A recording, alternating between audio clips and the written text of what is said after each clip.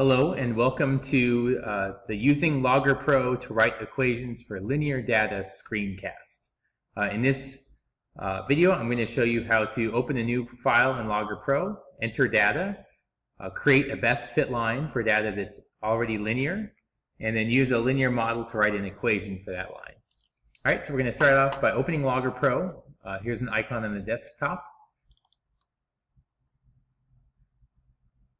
And when it opens, you're going to see that there's a data table on the left-hand side and then also a graph on the right.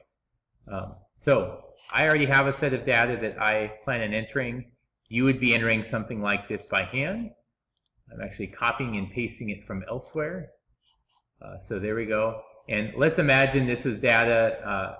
The X column represents time in seconds, and the Y column represents position in meters. And this is data from an experiment with a battery-powered car traveling at a constant speed.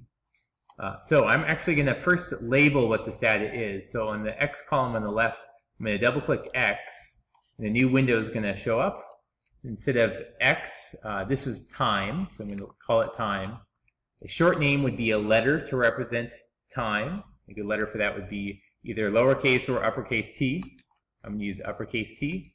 And the units, this is measured in seconds. I could type in S or SEC. SEC is what I'm going to choose. And click Done.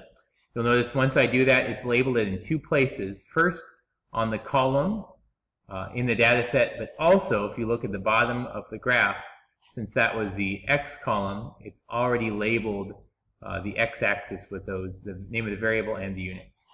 Let's do the same thing for Y. In this case, I'm going to call it position.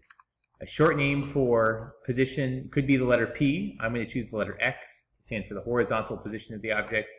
And the units, this is in meters, so M.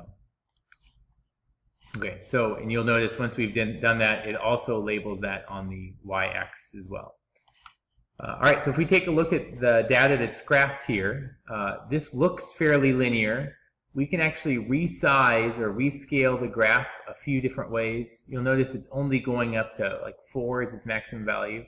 So I'm going to select the highest value on the y-axis. Instead of 10, I'm going to scale this up to 5. And 10 seconds looks pretty good on the y-axis. That's one way of doing it. You can also select the auto scale graph button on the top here, or even better is right-click, select auto scale and auto scale from 0. When you auto scale from 0, it will keep 0, 0 as in the graph. If you just auto scale, it often cuts off the bottom part of your graph. This might look like it starts at 0, but it actually does not. So let's go right click, auto scale from 0. All right, so this looks fairly linear, or like a straight line would fit it, but since it's real data, when we draw a best fit line, we're going to notice that the line doesn't exactly go through all the data points. All data collected has uncertainty. To draw a best fit line, we're going to select the linear fit button on the top. It has a little R equals symbol, and we're going to click that.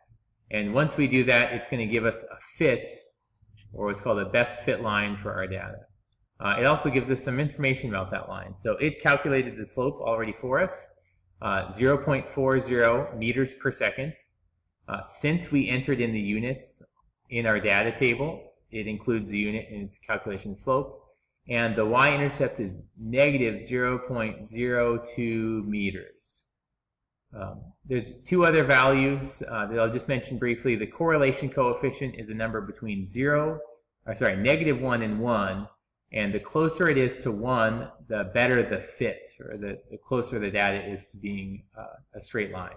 Real data will not give you an exact correlation of 1.0 because all data has uncertainty. The root mean square error is a way of averaging how far each data point is away from the line.